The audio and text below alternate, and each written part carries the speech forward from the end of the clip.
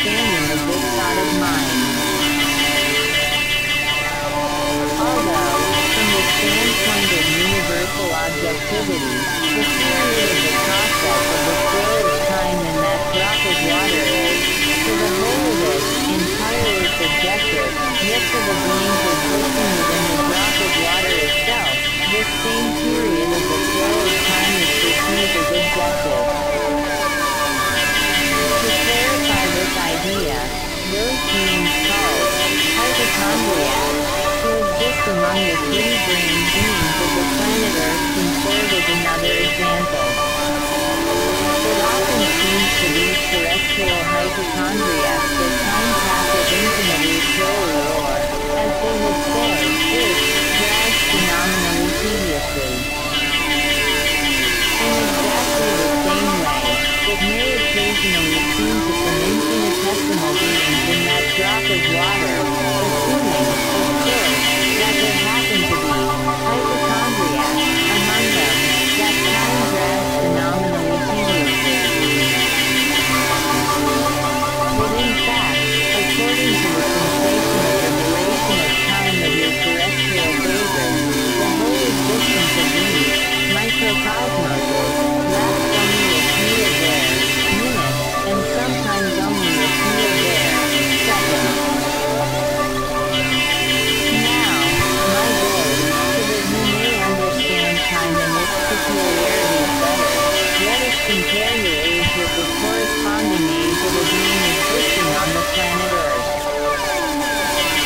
And for this comparison we must take the same standard unit of time that objective science uses for such calculation.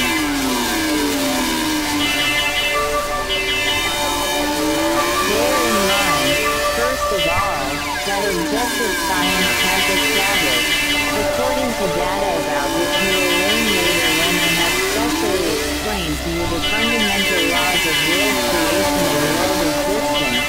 that all normal free-brained beings, and among them of course those arising on our planet Keratis, sense the sacred, ego-kunos narnian, action, by which they define time, 49 times more slowly than it is sensed by the sacred individuals dwelling on the most holy sun absolute.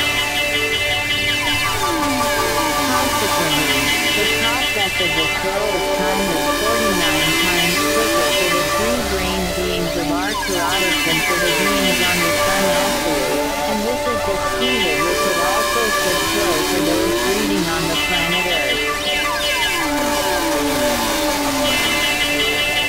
Moreover, it is calculated that, during the period of time in which the sun's CMOS completes its movement of closest approach to the sun's fellows, the period considered as 1 year, on our Keratis, the planet Earth completes 389 centimillion revolutions around the sun, or as it follows from this that our year, according to the conventionally objective calculation of time, is 389 times longer than the period which your favorites consider a year. You will surely be interested to know that these calculations were given to me in part by the great arch engineer of the universe, his measurability, the Archangel Algamatan, may he be protected unto the holy Anglat. He explained unto me when, on the occasion of the first misfortune to the planet Earth, he came to the planet Mars as one of the sacred members of the third most high commission, and further calculations were given me by the captain of the trans-spaceship on the present, with whom I had several friendly talks on my journey home from exile. Now you should make of me, as a free-brained being who arose on the planet Keratis, are at present only a 12-year-old boy, and, with regard to being in reason, exactly like a boy of 12 on the planet Earth who is still unformed and not yet aware of himself, and leaves all free-brained beings there live too in the process of growing up to the being of a responsible being. All the features of your whole psyche, your character, temperament, and inclination, particularities of your psyche that are manifested outwardly, are exactly the same as those of an immature and still flying free-brained being there at the age of 12. And so, from all I have just said it follows that although, according to our calculation of time, you are only a boy of 12, not yet formed and not yet aware of himself, like any boy of that age on the planet Earth, nevertheless, according to the calculation based upon the subjective understanding of your phases from there being sensations of the flow of time, you have already existed not 12 but all of 668 years. Thanks to all I have said, you will have material for clarifying certain factors that later were the cause of the gradual diminishing of the average normal length of their existence, until it has now become, in the objective sense, almost nothing. Strictly speaking, this gradual diminution, which has finally reduced the average length of existence of the free-brained beings of that ill-fated planet to almost nothing, had not one but many and varied causes. Among these, the first and principal cause was, of course, that nature had to adapt herself correspondingly in order to change their present little by little into what it is now. As to the other causes, it must be said in all justice that they might never have arisen on that ill-fated planet had that first cause not occurred, from which, in my opinion, all the others followed, though of course very gradually. You will understand all this, my boy, in the course of my further tales about these free-brained beings. For the moment I shall speak only of the first and principal cause, that is, of why and how great nature herself was compelled to take stock of their presence and to give it a new form. To begin with, you should know that throughout the universe there exist time, or two, principles, of duration of being existence. The first principle of being existence, called psy-drone, is proper to all free-brained beings arising on any planet of our great universe, and the fundamental meaning and aim of their existence is to serve as the vehicle for the transmutation of cosmic substances necessary for the common cosmic proto-autocratic process.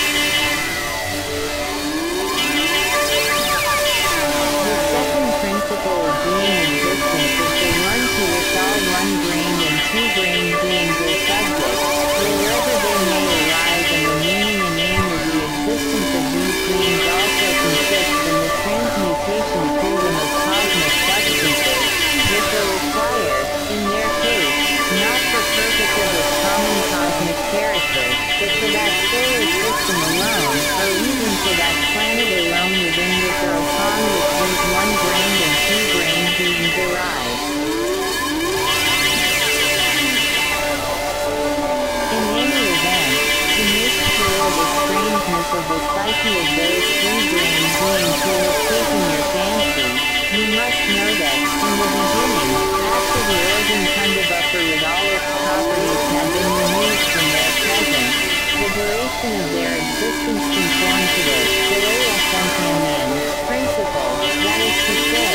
they were obliged to exist until there was credit in them, and completely protected in reason, what is called the happenstance. Body, or, as they themselves later named it, the astral body, which, by the way, contemporary beings know of only by hearsay.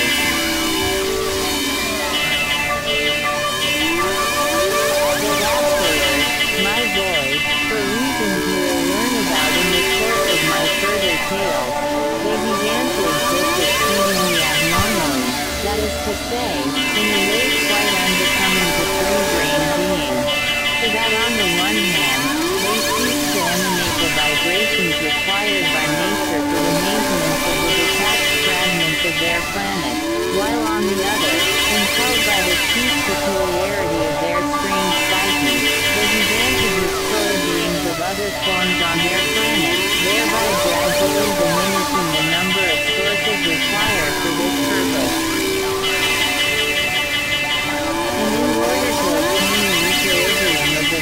conditions required, both in quality and quantity, nature herself was compelled to adapt the presence of the three-brained beings gradually to conform to the second principle, called equinox, that is, to actualize them in the same way as one-brained and two-brained beings. As regards the meaning of the principle of equinox, I shall also specially explain it to you sometime.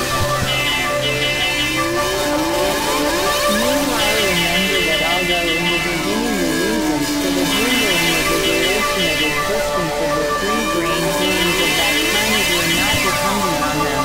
yet later the main grounds for all the chatty evoked were, and are even more so today, the abnormal conditions of external ordinary being existence established by them themselves.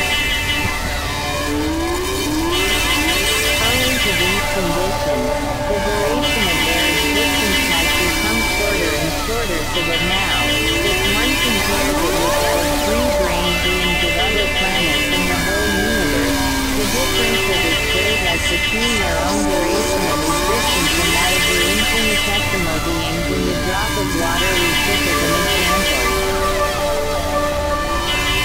Do you understand now, my boys, that even the most great bureaucrat, that is, time, has been compelled to actualize an obvious absurdity in the presence of those unfortunate three-brained beings who arise and exist on the planet Earth? In any case, thanks to all I have explained to you, you will be able to put yourself in the position and understand the although merciless yet always, and in everything, just paradox. Having uttered these words, Beelzebub became silent. When he spoke again to his grandson, it was with a deep sigh. Yes, my dear boy. Later, when I have told you more about the three-brained beings of that ill-fated planet Earth, you will understand it all for yourself and form your own opinion about everything. You will understand very well that although the primary cause of the general chaos reigning on that ill-fated planet Earth is certain,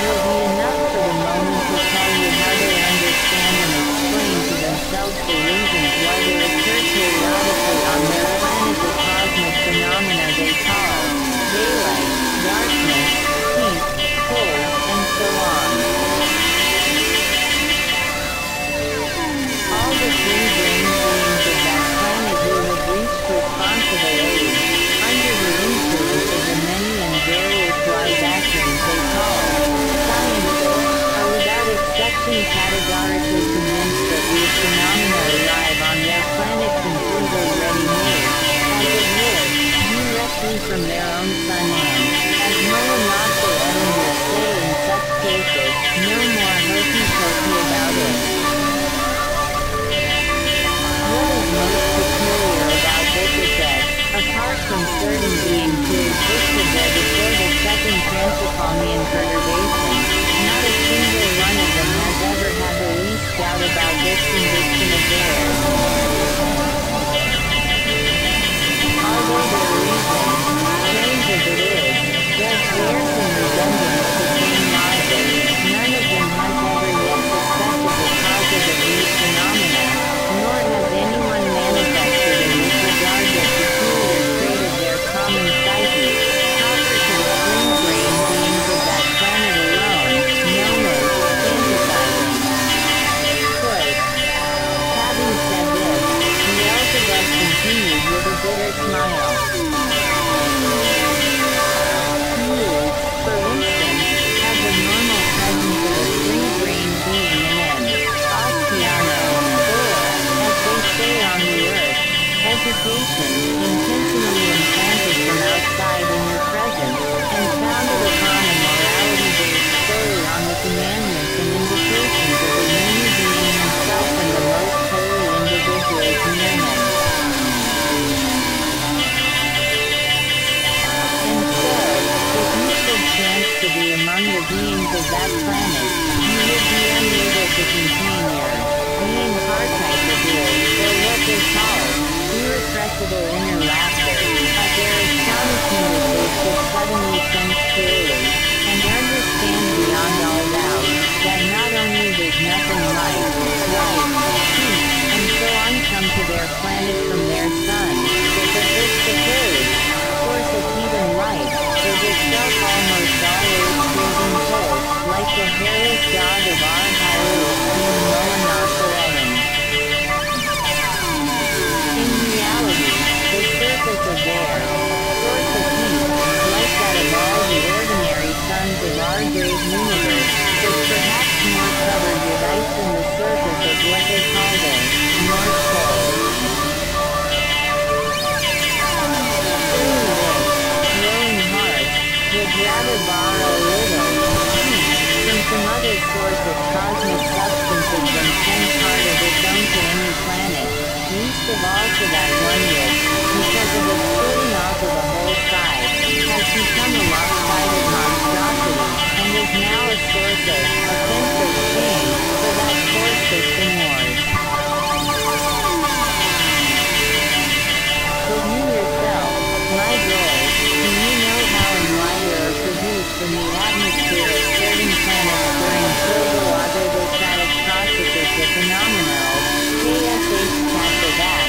KL-Daxoxide, Chenolare, Isophere, and others, which your favorites call daylight, darkness, heat, cold, and so on.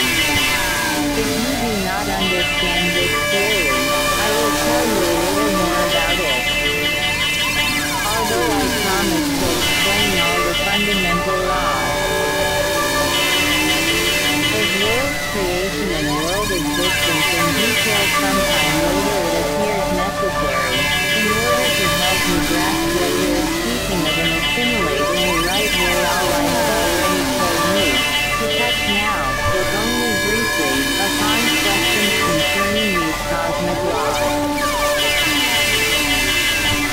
First of all, you must know that everything in the universe, all that is intentionally created and all that has automatically arisen, exists and is maintained solely on the basis of the common cosmic proto-autodostatic process.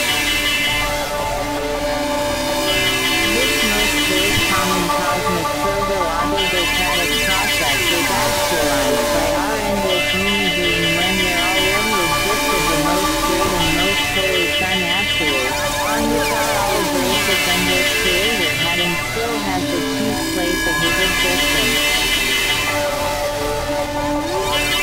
This system, which maintains everything that arises and exists, was established by our endless Creator to permit the exchange of substances, or reciprocal heating, of everything existing, to proceed in the universe, so that the merciless path would no longer have its maleficent effect on the Sun absolute. This most great common cosmic proto-autocratic process is actualized, always and in everything, on the basis of the two fundamental cosmic laws, the first of which is called the fundamental first-order sacred heptaparaparaxinos, and the second, the fundamental first-order sacred premade. Single quote. Owing to the action of these two sacred cosmic laws, there first arise from the substance called epinochromo, under certain conditions, various what are called crystallizations, and from these crystallizations there later arise, also under certain conditions, various large and small, more or less independent, definite cosmic formations. And it is just within and upon these cosmic formations that the processes called involution and evolution take place, of course also according to the two fundamental sacred laws, and all the results obtained from these processes in the atmospheres, and furthermore, by means of these same atmospheres, blend to assure the actualization of this exchange of substances. Epinochromo is the primordial substance with which the whole universe is filled, and which is the basis for the rising and maintenance of everything that exists. In regard to this, objective science declares that everything in the universe without exception is material. You should also know that only one cosmic crystallization, known as the omnipresent oxygonos, although also crystallized from epinochromo, has its time arising from the three holy sources of the sacred theomorgmologos, that is, from the emanations of the most holy Sun absolute. Everywhere in the universe this omnipresent oxygonos, or omnipresent active element, takes part in the formation of all arising, both great and small, and is in general the principal cause of most cosmic phenomena and, in particular, of those proceeding in the atmospheres. So that you may have at least some understanding of this omnipresent oxygonos, let me tell you that the second fundamental cosmic law, the sacred premade, consists of three independent forces, that is to say, this sacred law manifests itself everywhere and in everything in the universe, without exception, in three separate and independent aspects. And these three aspects exist in the universe under the following names. The first, the holy affirming. The second, the holy denying. And the third, the holy reconciling. This is why objective science, among other statements about this sacred law and its three independent forces, has the following formulation: a law whose consequences always become the cause of further consequences, and which always functions by means of three independent and quite opposite manifestations, waiting to bring that its properties neither seen nor sense. Our sacred theomorgmologos, that is, the time emanation of our most holy Sun absolute, is subject of its very arising to this same law, and in its further actualizations which results in conformity with it. The omnipresent oxygonos obtains its time arising in space outside the most holy Sun absolute from the blending of these three independent sources into one, and in the course of its further involution, it is correspondingly changed in the vivifyingness of its vibrations during its passage through what are called the salpingers, or centers of gravity, of the fundamental sacred hexapartinos. I repeat the omnipresent Okadano, among other definite cosmic crystallizations, unfailingly participates in all cosmic formations, both large and small, wherever they arise in the universe and whatever the external surrounding conditions. This common cosmic, unique crystallization, or active element, has several particularities proper to it alone, and it is chiefly owing to these particularities that most cosmic phenomena occur, among others, those we have spoken of that take place in the atmosphere of certain planets. While, as I said, there are several particularities of the omnipresent active element, it will be enough for our present talk if we become acquainted with just two of them. The first consists in which when a new cosmic unit is being concentrated, the omnipresent active element does not blend as a whole with this new arising, nor is it transformed.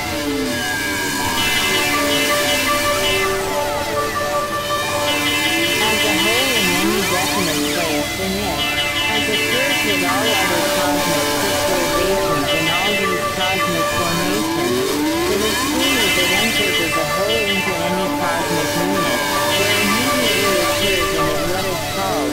dark wrong, that is, it is dispersed into the three fundamental sources from which it arose. Then these three sources, each separately, give rise to the independent concentration of three new distinct formations within the cosmic unit, and in this way the omnipresent active element actualizes, at the beginning of every such new arising, sources for the possible manifestation of its own sacred law as being made to come them.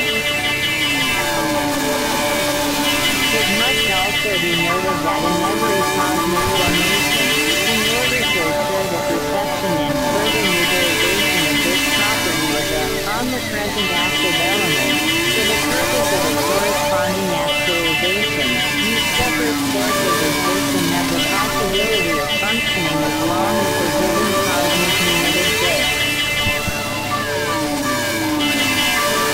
And only after the given cosmic unit has been completely dispersed will these holy sources of the sacred Trinity localized in the omnipresent active element, Okadano, reblend, to be again transformed into Okadano, but now with vibrations having a new quality of vivifyingness. As regards the second particularity